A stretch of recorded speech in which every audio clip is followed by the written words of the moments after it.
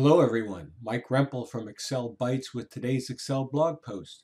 Today we're going to take a look at how we can sum a column of data that has multiple and vertical criteria in it. And we're going to use two methods, one using SUMPRODUCT and the other using the SUMIFS function. So let's see how we can do that in Excel. So here's our scenario. I have a list of names here, a list of divisions, and 12 months of the year. And I want to be able to choose a name from the list, a division from the list, and also a month, and get the total of that set of criteria. So here I have drop-down lists where I can choose a name, for example, Joe, a division 1, and the month of May. And Excel will give me the result either using the SUMPRODUCT function or the SUMIFS function. So let's walk through both of these scenarios and see how they work. So first, to make things simple, I have several named ranges. So if we go up to the name box, you can see I have data, which goes from C2 down to N36. Those are our values.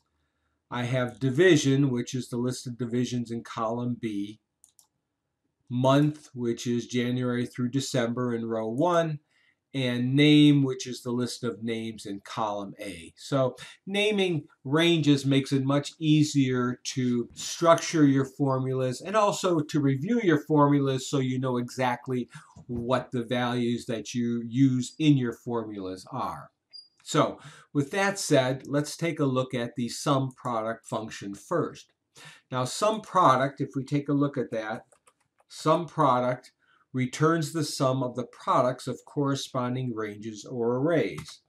And you basically have as many arrays as you need, and it will multiply those arrays together and then sum up those products.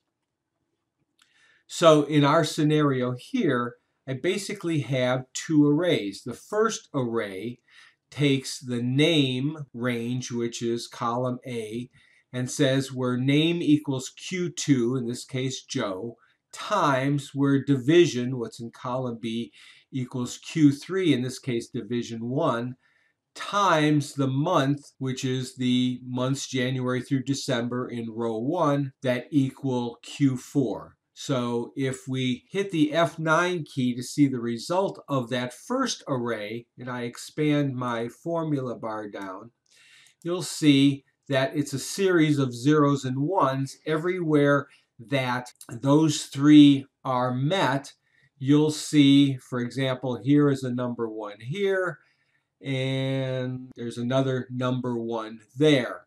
And so it found two instances where that criteria is met. So if I hit the escape key, it'll take me back to my original formula. So it will take that array and multiply it times the second array, which is the data range, which is again from C2 down to N36. And when it does that, it will find that there were two results that add up to, in this case, 360.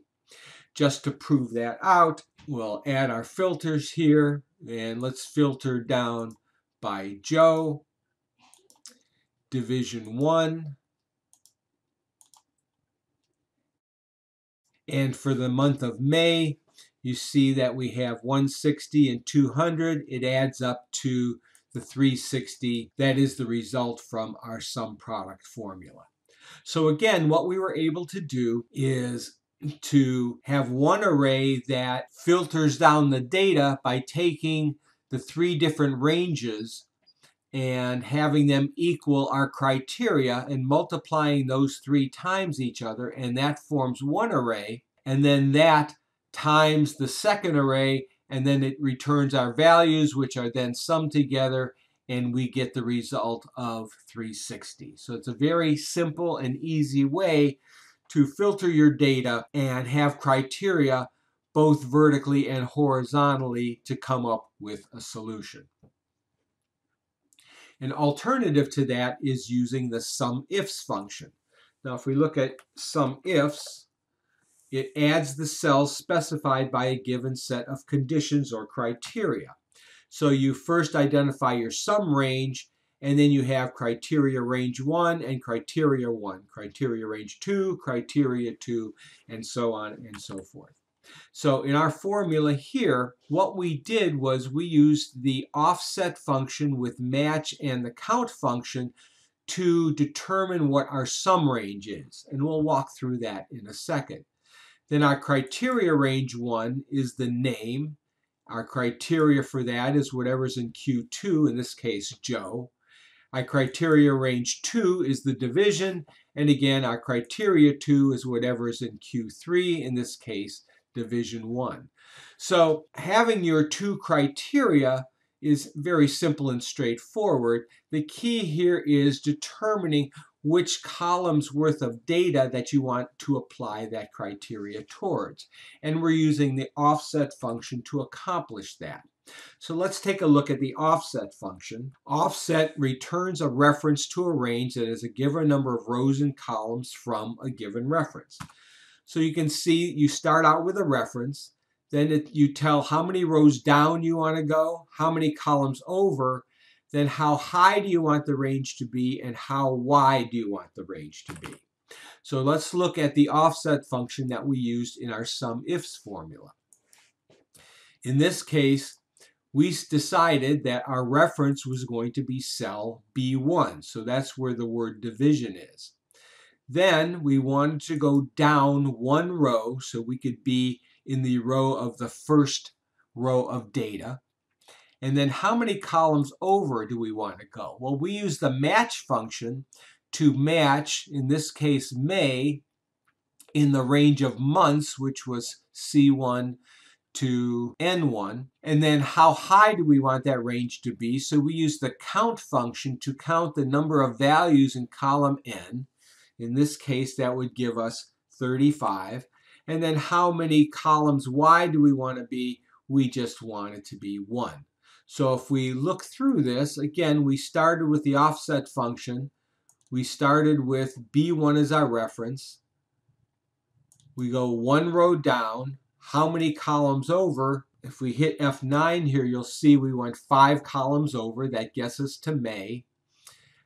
And how high do we want that range to be? In this case, it's going to be the count function of column N, which is 35. So we start at B1, we go down one row over 5, 35 rows high and 1 column wide, and that gives us that range for the month of May. And then we just said, okay, for that range, give me the name that equals Joe and the division that equals division 1. And again, the result is the same, 360, as we had with the SUMPRODUCT function. So that is how you can use either SUMPRODUCT or SUMIFS to sum up a range and have multiple criteria, both vertically and horizontally, in Excel. And there you have it. I hope you like what you see. If you do like what you see here, please take a minute to share this post on your favorite social network. I can be found on Facebook, Google+, Twitter, LinkedIn, and YouTube. So I hope you enjoy this. If you'd like to see more, please feel free to stop by my website, excel-bytes.com, and I hope you subscribe. So have a great day and happy excelling.